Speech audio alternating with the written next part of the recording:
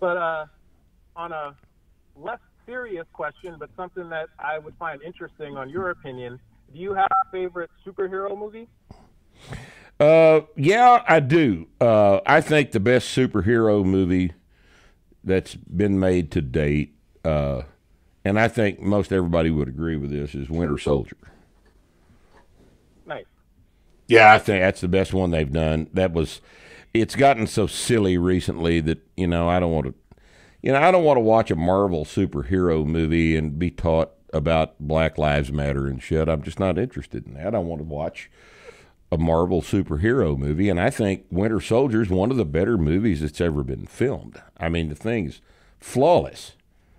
It's just absolutely flawless. That's by far the best one I've seen.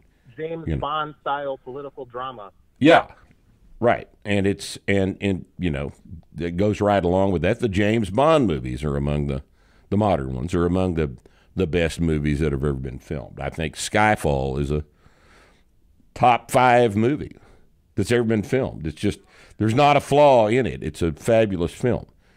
And everything, it's one of these things you can watch 15 times because there's not anything in it that constitutes a mistake that grates on your ass when you have to watch it and are forced to ignore it. It's just, everything about it is damn near perfect. And who was the villain in Skyfall? Was that Javier Bardem? Yeah, Bardem was the villain in Skyfall. And God, he's a good bad guy. My God. Is. He's a good actor. He's a great actor, but he makes the No Country for Old Men. What a psychotic motherfucker. The guy plays a psycho. I mean, his deviated septum and everything is just perfect for a bad guy. That was just a great film. It really was.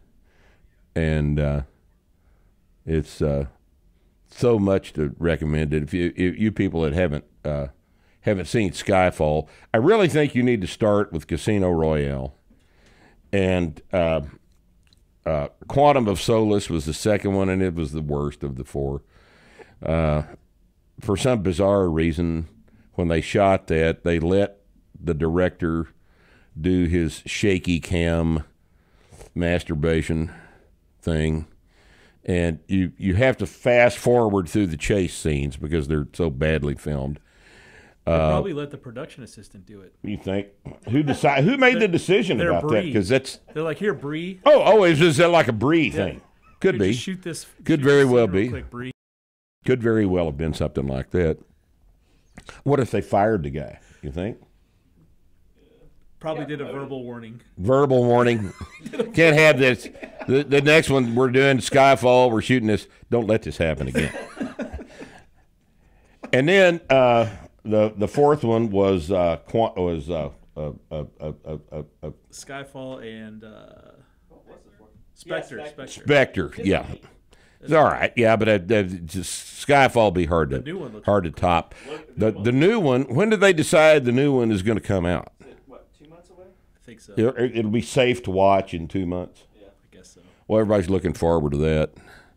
I, of course, will not go to the theater to see it because I'm, 64, and I'm in the demographic that dies of the deadly COVID-19 pandemic. So I will have to wait till it comes out on Blu-ray to see it. But anyway, Yeah, maybe they'll release it at the same time. Maybe they'll release it the day after the election. And if that would be a public service, it might prevent several fires from being started, which is going to happen, It's yeah. All right, thanks for the call, Steve. Later, man.